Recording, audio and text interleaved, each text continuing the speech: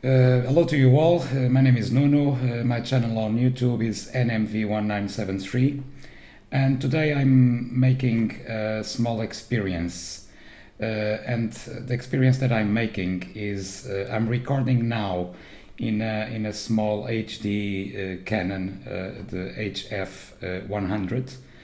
The camera is it's about 2 or 2.5 meters from me. So the sound, it will be awful, as you can imagine. Even if it was near, it will be awful. But I'm recording also my sound through the condenser mic over here. It's an Audio-Technica AT2020, and for that I'm using the QuickTime application.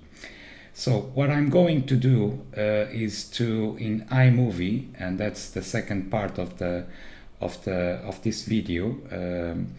I'm going to try and sync the audio from this condenser mic into the video that I'm recording, the image, the HF 100 from Canon.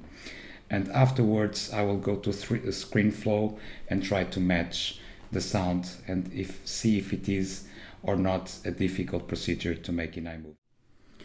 Okay, second part. I already imported the movie and audio, of course, the complete audio and movie from the Canon HD. So let's grab this. And let's grab all the video. Sorry. Let's grab all the video. It's difficult. Oh, okay. And create a new project. Just a minute. SSD plus no team. Create. Okay, very well. So this was the original. Hello to you all, my name is Nuno, my channel on YouTube is NMV1973. Okay. And today I'm making a small experience, and the experience that... Okay, as you can see and hear, probably more here is there is lots of background noise, and it's quite low, the sound, because the camera was about 2.5 meters away from me. So so presenting this video to an audience with this kind of audio, it's not good. That's why I explained in the video, in the initial one, that I recorded in a simultaneous way with QuickTime here. I recorded the voice in a condenser mic, Audio-Technica 1. So now I want to replace that audio, and doing that it's easy. So that records, it's over here, the audio that I recorded. I have a small program that is all to MP3, You can, it's a free application. You can Google that. So I grabbed that and I put it here, and it converted to an MP3 file, because the .mov, it's not possible to import to iMovie that audio record. So first step, let's detach the audio.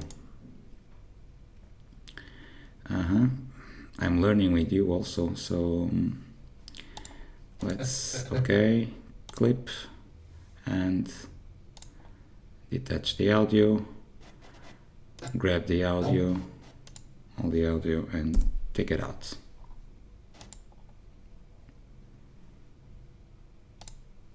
Take the sound, so no sound, and let's see if it is possible to delete. Yes, it is. Now let's go to the file that we converted to MP3 and put it there. Here we have the file, as you can see immediately. Hello to you all, my name is Nuno, my channel on YouTube is NMV1973. Okay, now we have a problem. As you can see, the audio doesn't match my my speaking in the video, so we have to make a small cut here in the beginning. So let's select this, let's go to the cutting phase and cut this, so you can see over here, that's when I start speaking like this. Let's see how it is. Hello to you all, my name is Nuno. Not quite perfect yet. Let's, okay, a little bit more. Hello to you all, my name is Nuno. My channel on YouTube is NMV1973, and today I'm... Okay. It's quite nice, okay? That's what we do. We took the old audio from the camera out and we put in the new one recorded in a decent microphone. Now all we have to do is export the project, okay? So let's share and export it, and that's what I've done. And the final project is already here.